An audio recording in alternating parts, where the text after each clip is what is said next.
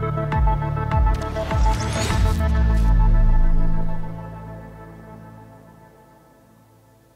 guys, and welcome back to another Tech Minds video. So here we are again with another newly released handheld radio. Now this radio is aimed towards the ham radio market, and this is the Retevis Ailunce H1. It's a dual band radio covering from 136 MHz to 174 MHz and then 400 to 520 MHz. Yes, it can transmit on 446 if you're interested. Now it supports both FM and DMR with a power output rated at 6 watts. Now it can also store up to 4,000 memory channels and 500,000 user contacts. Now you get the usual accessories like all the important belt clip, the manual, USB cable and desktop charger. Now you do also get a programming cable in the box too, so that's one thing less you have to buy separately.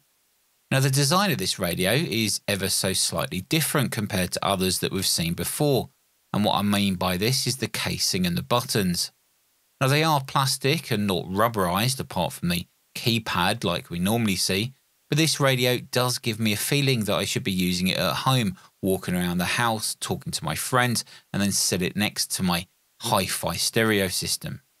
Now, although the sleek modern design may look different, it still has a durable metal chassis, giving the H1 some weight and pro feel in the hand.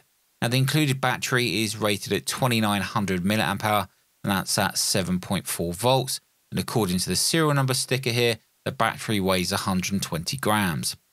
Now, you will be pleased to know that the battery has a USB-C socket, which if you didn't know, allows you to charge the battery separately from the radio and the desktop charger. Simply plug a USB cable in here and the other end into a power source, and then the battery will charge. There's also a little status LED next to that socket. The included desktop charger also has a USB-C socket, so it kind of makes it streamlined and nice and easy. The included antenna covers the full range that this radio will receive, according to that little printed inlay at the base of the antenna.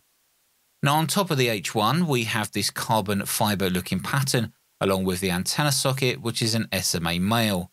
There's also an orange button for emergency configuration, a status LED and 2 rotary controls. Now the left one is for channel or VFO change, and the one on the right is for on and off or volume control. Now notice the style of these knobs. They're quite similar to the side buttons that we'll look at in a moment.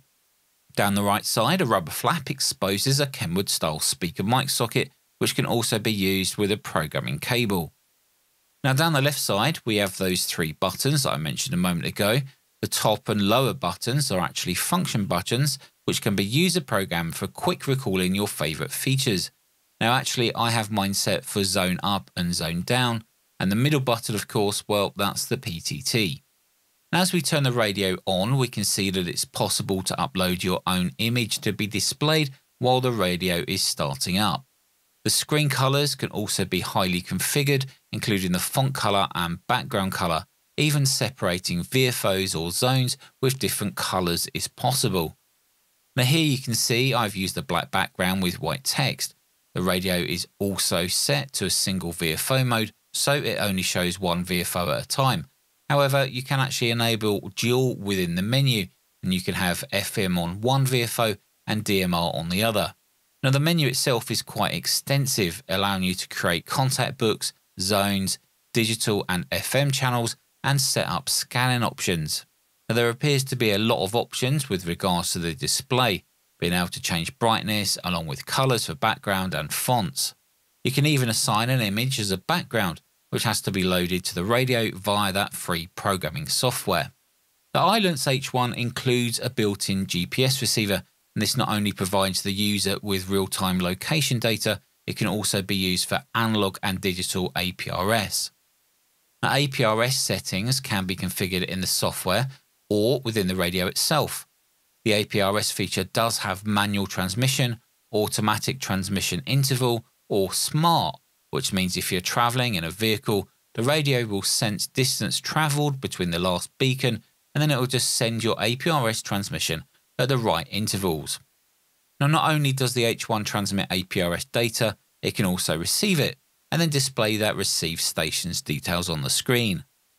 Now this wasn't planned, but I managed to capture a friend of mine, M0JSX. It also has a YouTube channel and well worth checking out.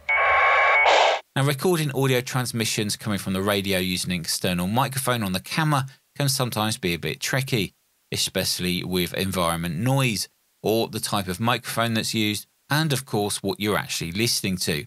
The quality of someone's transmission could vary from user to user. So here's a couple of brief snippets of audio from FM and also from DMR. I shall wish you 7-3 for now. Enjoy the rest of your day and hopefully we'll work you further down the log. From G7LNY, listening for the final. Golf Sierra Foxtrot India, going back to standby, emission 73 to Papa Uniform to Oscar Foxtrot Uniform. Now a quick FM transmission test sounds like this, and although I did have the bandwidth set a little too wide on the SDR replication, you can still hear what it sounds like. This is Mike 0 Delta Quebec Whiskey and 0 DQW, just testing the analog transmission on the Retevis H1. The Retevis H1, this is Mike 0 Delta Quebec Whiskey, testing only, testing only. This is Mike 0 Delta Quebec Whiskey, over.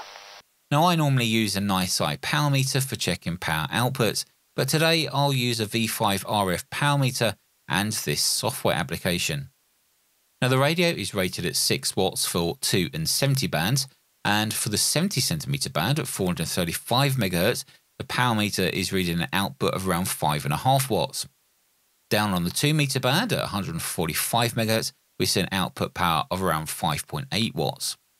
Now given the tolerances of the 40 dB attenuator and the power meter, I think that's pretty darn close to the specified output power. Now don't worry, we will check the spurious emissions in a moment, and believe me, you do not want to miss those. Now as mentioned earlier, the H1 does come with a programming cable and you can download the software for free from the Retevis website. I know that a lot of newcomers to DMR can find it quite overwhelming. It is one of the most complicated digital modes to program compared to others, but DMR was actually initially designed for commercial systems, whereas the likes of D-Star or Yaesu C4FM are designed for the ham radio market. In my opinion, and after programming many DMR radios using various programming applications, this one is laid out quite well. Could it be better? Yes, it could be, but feeding back your feature request to Retevis is actually taken on board. Well, at least for me they have been. Now you can literally program the whole radio from this one application, apart from the contacts list which you have to download yourself from websites like Radio ID or even the Retevis website. The H1 does support Talker alias, meaning if everyone used Talker alias you would not need these contacts lists stored on the radio itself. The contact list, if you didn't know, is a person's details like name and location and call sign marked against the specific radio ID. Now that means that when someone is talking via DMR and you're listening to them, their details should show on the screen, including their call sign. Now the software itself would actually need its own video if you wanted to go through each portion of it, so let me know if that's something you would like and I'll try and put a video together. Now in one of my past videos it was commented that I was putting too much power into the tiny SA from the radio, which could hinder the result. Now according to the Tiny SA website, the best input amount would be around -25 dB, so this time I've added more attenuators while still running the radio at full power. So on the 2 meter band at 145 MHz, these are all the spurious emissions. Well, actually there are none. All we can see here is the fundamental. Up on the 70 centimeter band at around 435 MHz, we actually see the same results. Absolutely no harmonics once the Tiny SA has settled. Now whether you are a fan of Retevis or not, you cannot deny that their engineers have done a fantastic job at designing filters that actually work and make this radio legal in the US and the EU.